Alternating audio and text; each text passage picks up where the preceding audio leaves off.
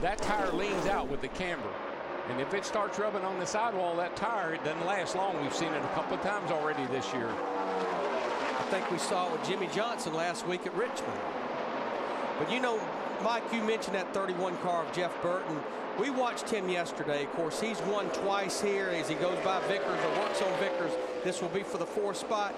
He's like Mark Martin. He understands how you run this race in this racetrack. Also on the restart, back at 17th place, there was contact between Dale Earnhardt Jr. in the 88 and Martin Truex in the Napa car. Oh, Paul Menard goes for a spin, turn 2, and down the back straightaway.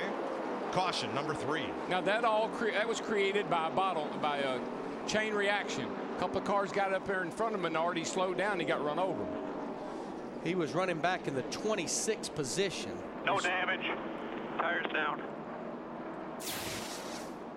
Watch that bright yellow, number 98. Up here's where this starts. So the 98 or the 43 and the 78 make a little contact.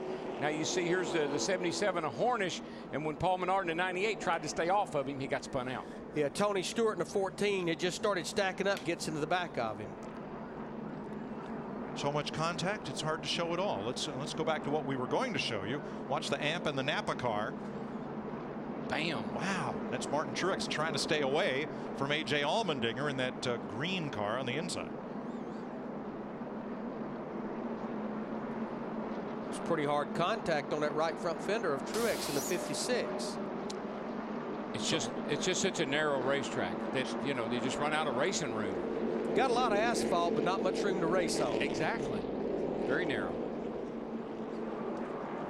Darlington Raceway right alongside Highway 151 and the Ramsey's Minnow Pond outside what's now turn 4. That's why the track's shaped the way it is. It's kind of egg-shaped, and it's a tough one.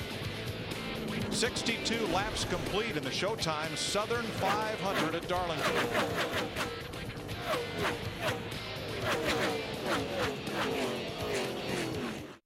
And our Aflac Do You Know Quack trivia quiz question. How many cautions occurred in last year's Darlington Sprint Cup race? The correct answer is C, 17 caution flags last year. It's a very special number, isn't it? Yes, sir. It certainly was in 1989 at the Daytona 500. Look at that wall and look at the mess already. That was pristine when we started the race because a crew of 8 stayed 6 hours till 4 in the morning and used 100 gallons of paint to repair the wall after last night's 147 lap dust up, and it looked all beautiful when we started the race. All for naught. Jeff Gordon is again poised alongside Jamie McMurray for the restart, and we listened in to the 2014. Good racetrack, dude. When I was on the outside of him, I let off. You can't go in there like that. That's why this place is called Too Tough to Tame, Lady in Black. So, you know. But that's, see, he's thinking. He's thinking about how tough this place is. You don't want to make a mental mistake and do something dumb that'll take you out of the race, and he's thinking about that. Ready for the restart. David Stremme. The free pass on this caution. Green flag. McMurray leads them across the stripe and will lead them off into turn 1.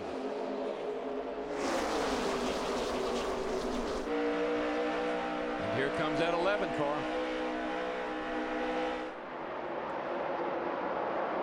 Pretty much across the board, Larry and Mike.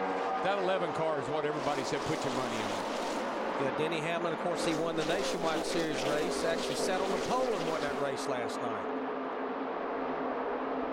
Hamlin now in second behind McMurray. Gordon third. Here comes Jeff Burton. Has a look under Brian Vickers. Thinks better of it. Fourth. Back in sixth, Casey Kane. Seventh, Kurt Busch. Eighth, Ryan Newman. Then Montoya and Kenseth, the top 10. Yeah, Matt Kenseth in that 17 car started back in the 29th position. A lot of his gain, we talked about it at the top of the show, was on that pit stop that group made. 13 seconds flat for 4 tires. Jeff Burton in the 31 moves up for fourth. And Casey Kane coming on the inside.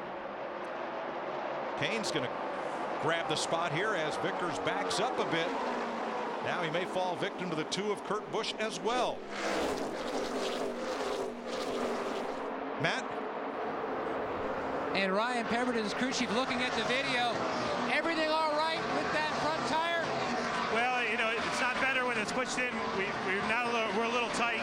Certain aerodynamics on it a little bit. But, you know, hopefully we can get another 15-lap run in here where everybody pits. We can get it fixed here on pit road and get her back out front. Ryan, say anything about the track taking a big swing as far as what you saw from practice? Yeah, I think so. I think as soon as the sun set, the track started coming to us. We were a little tight there the first 15, 20 laps. And then as soon as the sun went down, we started freeing back up. So we're tight right now, but that's because of the fender. Thanks, Matt. Denny Hamlin hunting the lead as the action is back here. Ryan Newman had a try on the 83 of Vickers, and that brought Montoya right up to Newman, who's going to lose instead of gain a spot. That's what happens, though. You lose your momentum. If you can't make the pass, you have to lift out of the throttle. Here comes the guy behind you with a full head of steam, and he goes motor right by. Yeah, the straightaways here start about the middle of the corner. Exactly, Larry. You got to carry that momentum off the corner, or else you're going to get passed. There's our points leader, Kevin Harvick, in that 29 car. Started back in the 35th position. He has now cracked the top 15 up to 14th. Kevin Harvick started 35th, has worked his way forward under green to 14th place. This will not be a blowout like the Yankees victory over the Red Sox, 14-3. The final. Mark Teixeira, 3 home runs, 5 RBIs. We want to welcome those of you who were watching the conclusion of the game on FX to Darlington, South Carolina, where Jamie McMurray started on the pole. Jeff Gordon led the first 37 laps. Ryan Vickers went out front for 9 circuits, and then McMurray back in command, although he's had a miracle of Denny Hamlin since this last restart. Ever since the sun went down, we picked up right around a second as far as lap times are concerned. Fast laps at 28.58. Right now we're racing at a 28.88. So we went from the 29s, middle of 29s, down into the 28s just by the sun going down. In the pre-race, we heard a little sarcasm from Kyle Busch, who had to go to the back, not because of the timing of our interview, but because he was in a backup car. He started in back there. He didn't stay there long. No, he didn't. He started in the 43rd position in a race car because, remember, he crashed qualifying. So the first laps he turned with this car was when we dropped the green flag. And Dave Rogers, his crew chief, decided on that first caution to go with just 2 right side tires. And Dick, they're almost about to crack the top 10, sitting in 12th.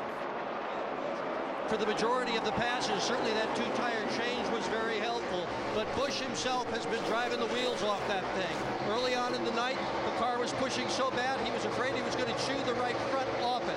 They fixed that problem on the pit stop, and Busch motoring to the front. Don't be surprised to see him lead this thing before the night is over. Well, he passed 8 cars by taking 2 tires, and he's passed 4 cars since. The car that won the race last night, same tires on the Nationwide cars we got tonight, went 82 laps on left side tires. Dale Earnhardt Jr. 18th, staying 1 spot ahead of Martin Truex. Let's check in his pit. Krista? Well, Mike, Dale Earnhardt Jr. has something here at Darlington this year that he didn't have last year. Crew chief Lance McGrew. This is the last track where the two hadn't worked together. It's all cycled through now. I asked Lance McGrew today, how much of an impact is that? He said, it's huge. We come to these tracks with a blank piece of paper. We have to learn what each other needs at each place. Last year, they were terrible. Their setup this